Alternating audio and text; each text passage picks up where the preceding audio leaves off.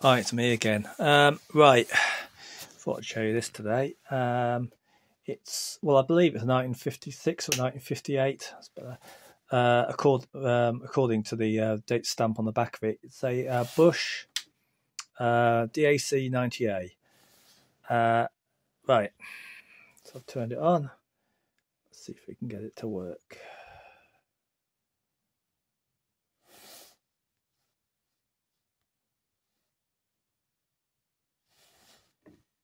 Anything happening?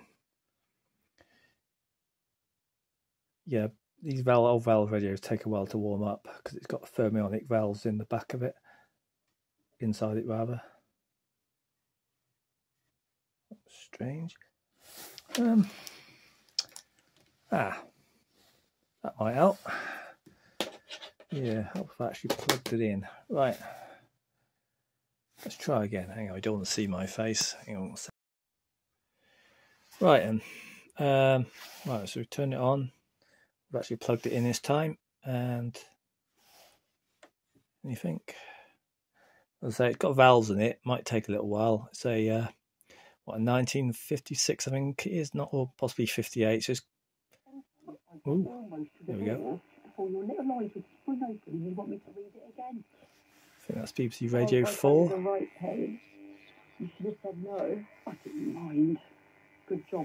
So that is long wave. So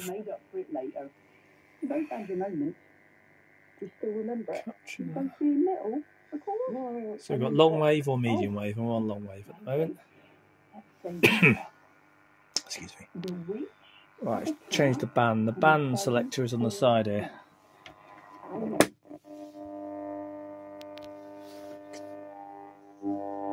Bit of mains hum. I do live next door to a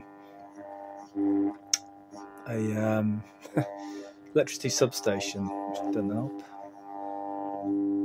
If that's what is causing it. Could try something. That's a bit better. Could be these lights I've got. These yeah, the lights I'm using to light is, oh, it's a bit better when unplugged.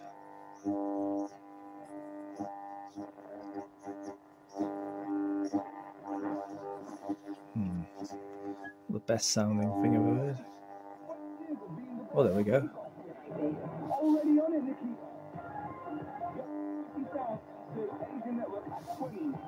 BBC Asian Network by the sound of it. Right.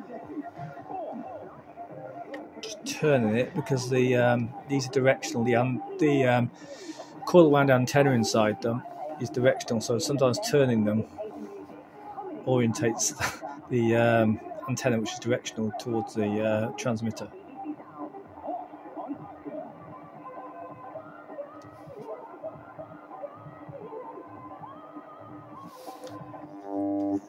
Or reclaiming the idea of democracy, reclaiming the idea of changing things by changing minds. Now the mains hum, actually, thinking about it, there is a capacitor, an electrolytic capacitor inside, which, if I remember rightly, is designed to reduce mains hum, and it's actually I've actually removed it at the moment because it went faulty. So I've not used this for a while, so I've forgotten about that. But that could be what the why it's humming so much. Probably is actually.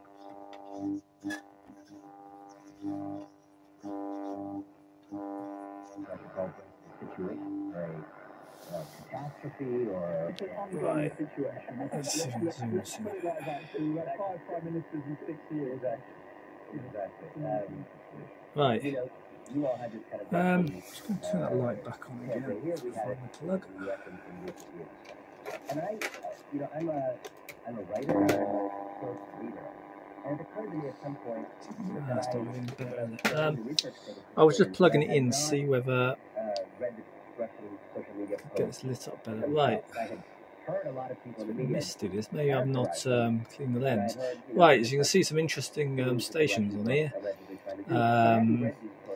BBC Third, Luxembourg, the BBC Light programme, or Light Channel, whatever. Midland, London, Scottish, Northern, Prague, Exotic, Erin, which is Republic of Ireland, Leon, the BBC Third, Wrens, Welsh, Western, Northern Ireland, Dublin, BBC Western. Right, that's medium wave. What we got on long wave? Klundborg. I always wonder where that is. Klundborg. Sounds a bit German to me. Leyte. I'm sure someone could tell me where it is. I should really Google it. Warsaw, Oslo, BBC Light Programme, Reykjavik in Iceland, and Moscow, Russia. And there's another place I've always wondered about. Well, I should really look at Alois. Really should find out where these places are. So, there you go. That's exciting premise. What else? Might go back to Radio 4 in a minute.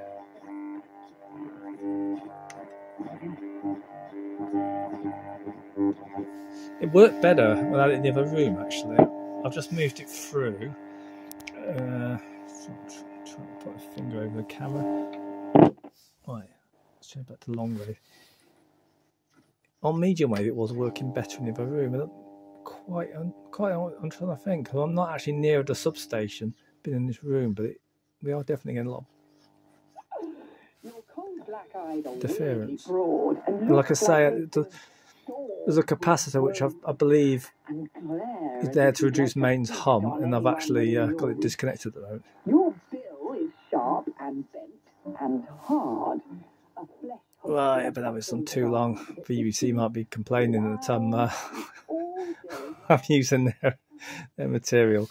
So there you are. YouTube probably will. We've identified copyright infringement or whatever it says. But anyhow, there you go. Yeah, a Bush DAC 90A rather than the earlier DAC 90. The earlier one, yeah, I'm figuring out what differences. The dials are different sometimes.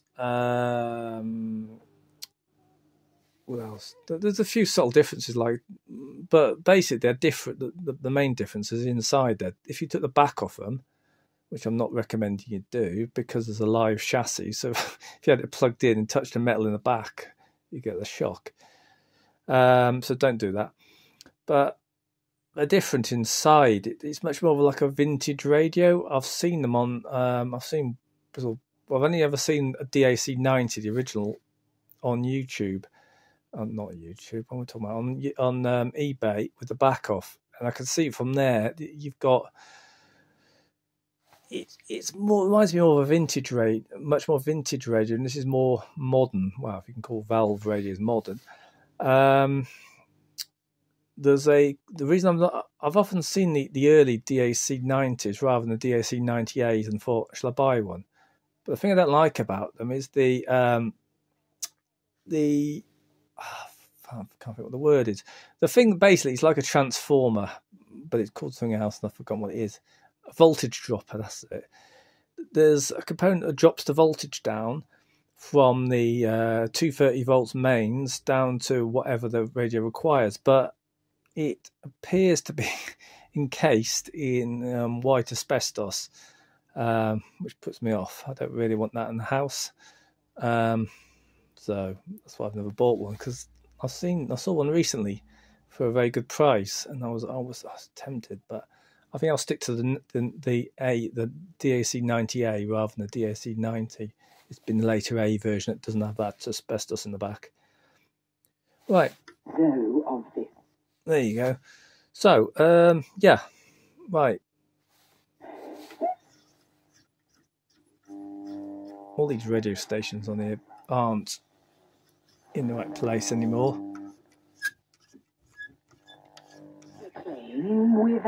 So, BBC Light, well, where it says BBC Light there is coming up with Radio 4. Trying to remember now. When I was a kid, I seem to remember that we had these stickers in the house, and I think what happened, they changed all the frequencies around sometimes in the late 70s, early 80s. Well, the BBC did, so you had to remark all your radios because they moved Radio 1, Radio 2 on these different stations around, so they were all in different places. So obviously now BBC Light programmes come out as Radio 4 long wave. And yeah, and on medium wave now, I think there's 5 live still, which I think is on the old Radio 2 frequency, if I remember rightly. Radio 1's not on there. There's still what was Virgin Radio. I think it's called 1215 or something. That's still going on. But that was obviously a more recent commercial station, and this wasn't around when this was made. Yeah, so anyhow, that's the Bush DAC 90A. I'll turn it around one. Film it. So you got your control on the side for medium wave, long wave, and you've got making an old button nose now. You've got your main supply at the back there. Yeah, AC/DC receiver, because it can actually run on DC, on direct current as well as alternating current.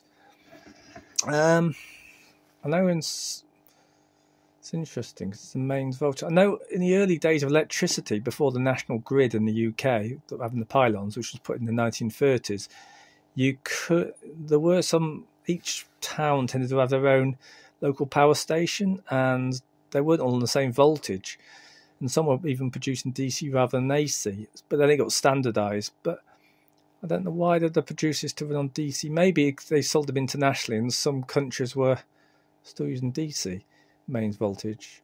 I don't actually know. I wasn't around in 1956 or 58 when this radio was made. Yeah, I really wasn't. Okay, but yeah, so that's your Bush DAC 90A. Thanks for watching.